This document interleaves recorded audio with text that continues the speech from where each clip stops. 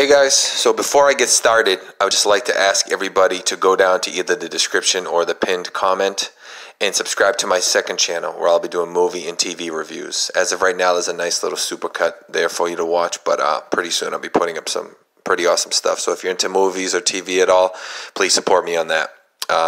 It won't interfere with this channel at all. It's just during the down times because there's only so many days I can make videos on this case, and I like to make daily videos, so it's good to have a second channel to output some things.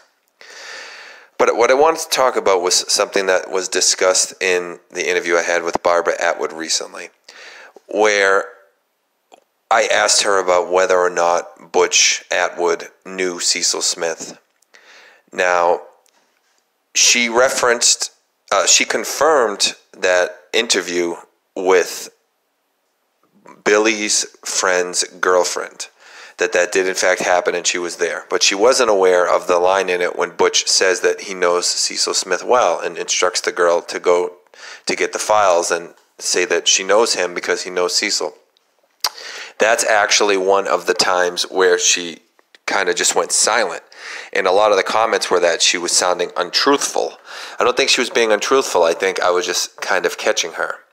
And she was unprepared. So I've been thinking about what exactly could it be that would make sense of all these scenarios where Cecil would say he doesn't know Butch.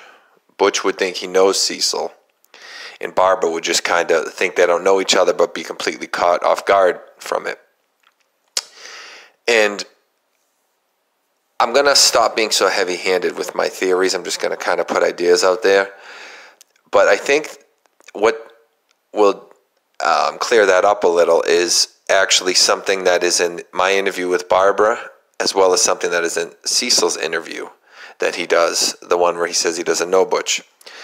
Barbara gives a quick little comment where she says something along the lines of, well, I don't know, maybe she had some run-ins with him or something like that. And Cecil mentions in his interview where a lot of the town, which was a small town, knew he was the only cop on, so that they would tend to help him out and things. So if you think about it, it actually makes perfect sense that Butch would feel he knows Cecil, being that's the only cop in the area, and the fact that they've had run-ins, he would be thinking, oh, he knows me, we're friends, this has happened, that's happened, I helped him look for that girl that time. So in Butch's mind, oh, the cop knows me, I'm in good with him.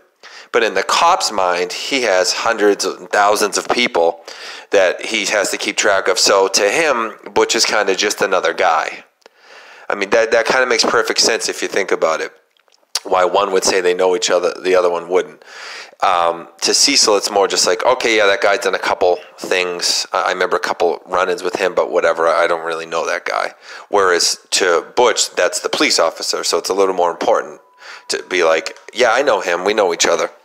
So I think that could be the reason for it. And then, obviously, since they really don't know each other well, to Barbara, it would be more, what do you mean they know each other? I don't think they know each other.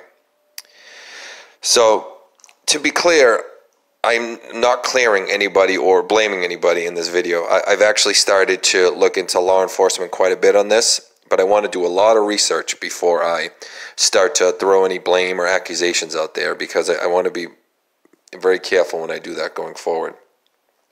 But one thing is there are many inconsistencies and oddities in the law enforcement in this area.